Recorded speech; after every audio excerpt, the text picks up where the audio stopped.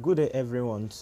In this episode, we'll be looking at basic steps to consolidation and the major working notes that we require when we want to consolidate.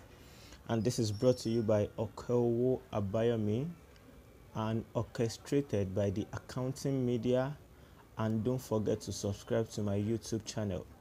So, according to IFRS 10, there are some steps we need to follow when we want to consolidate. And IFRS 10 gave 3 of those steps, whereas the first of that step is 1. It said, combine like terms like assets, liability, income, expenses, cash flow of both entity.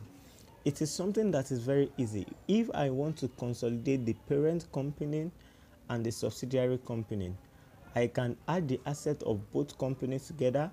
I add the liability of both companies together. So if I have the parent company asset, liability, income and expenses, I add it with the subsidiary asset, income, expenses, liability. So it gives me the total asset of the group as a whole. So step 2 talks about elimination and offset of 2 things. The first is carrying amount of any investment of parent in the subsidiary. So the parent company have investment in the subsidiary, but because the parent company own the subsidiary company, we look at both of them as a group, and when you look at 2 companies as a group, it means that they should be seen as a single entity.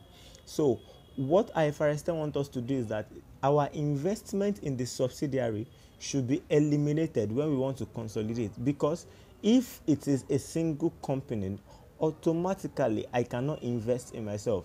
So when I'm preparing my group financial statement, I am expected to eliminate the carrying amount of my investment in the subsidiary and also the parent portion of the equity of the subsidiary.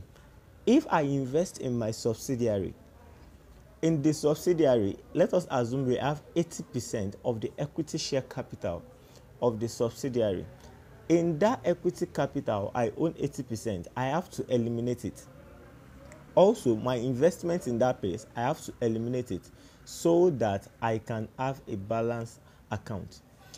The next one is eliminate or offset item related to intergroup transaction. Intergroup transaction is one of the key issues in consolidation, because we said both parent company and subsidiary are to be looked at as a single entity, and a single entity cannot owe itself money. So intergroup receivables and payable, for example, have to be eliminated. Any unrealized profit within the group have to be eliminated. So that is why we have to eliminate any item that relates to intergroup transaction. So the next thing we have to look at here are the key necessary workings that we need when we are consolidating, either for the purpose of examination condition or in real life situation. Now, there are basically 5 workings for the purpose of preparing consolidated statement of financial position. Now, the first thing we need to know is that we must be able to establish control of the group structure. The next one is to be able to determine the net asset of subsidiary. After that, I must be able to determine my goodwill, followed by the determination of non-controlling interest, and I need to be able to compute correctly the group retained earnings, or what we call the parent retained earnings. These are the key 5 workings we need to know in order to consolidate. Let us look at this one by one. So the first thing we need to look at here is how to determine our control or group structure. For the purpose of financial reporting examination calculation, we look at group structure. We establish control by looking at parent company having more than 50% in the subsidiary company. And in many cases, we have what we call simple group. So in simple group, we have a parent company only more than 50% in the subsidiary company. So example here, I use 75%. So in a simple group, once I establish that the parent company own more than 50% of the equity share capital in the subsidiary, I can establish that I need to prepare group financial statements. And again, it is possible that one parent have more than one subsidiary. So the two subsidiary can be referred to as fellow subsidiary. And again, we have what we call vertical grouping. And in vertical grouping, we have a parent company investing in a particular subsidiary, and the subsidiary company further having another subsidiary, and conclude that the ultimate parent have investment indirectly in the subsidiary. And another situation that we can have is what we refer to as the D-shaped group. In D-shaped group, we have a parent having investment in a subsidiary, and the subsidiary also having another investment in another subsidiary, whereas the parent also go to that subsidiary to have a direct investment. So through its own subsidiary, the ultimate parent have indirect investment, in this case in another subsidiary, and it went to that subsidiary to get another investment again, which make him to have both direct investment and indirect investment in the subsidiary. So that is our workings one. The workings two we have to look at in consolidation is how to determine the net asset of subsidiary. The net asset of subsidiary have to be looked at the date of reporting, which some call date of consolidation, and we also look at it at the date of acquisition, the position of the account, and the difference between the two periods give us what we refer to as post-acquisition period. So in this case, I have to bring in the ordinary share capital of the subsidiary, bring in the share premium, bring in the retained earnings, I bring in any other reserve that is available in the subsidiary as at this date.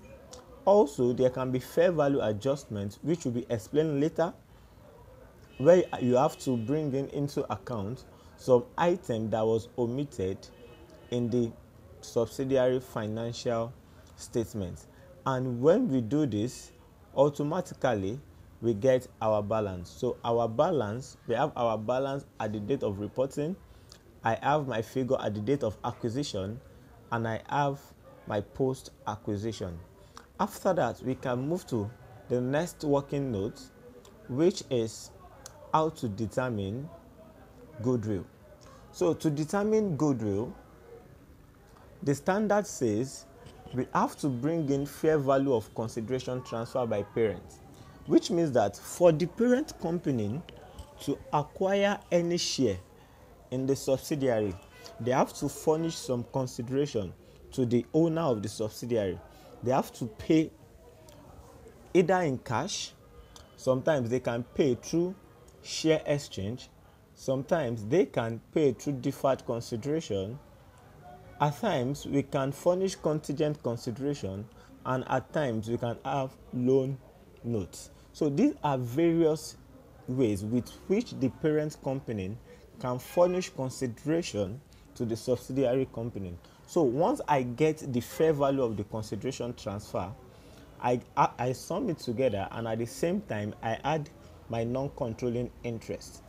After I add my non-controlling interest, I will be able to get a total, and once I get my total, I will less the net asset of subsidiary at the date of acquisition gotten from the previous workings. From the previous working, we have the total at the date of acquisition and at the date of reporting.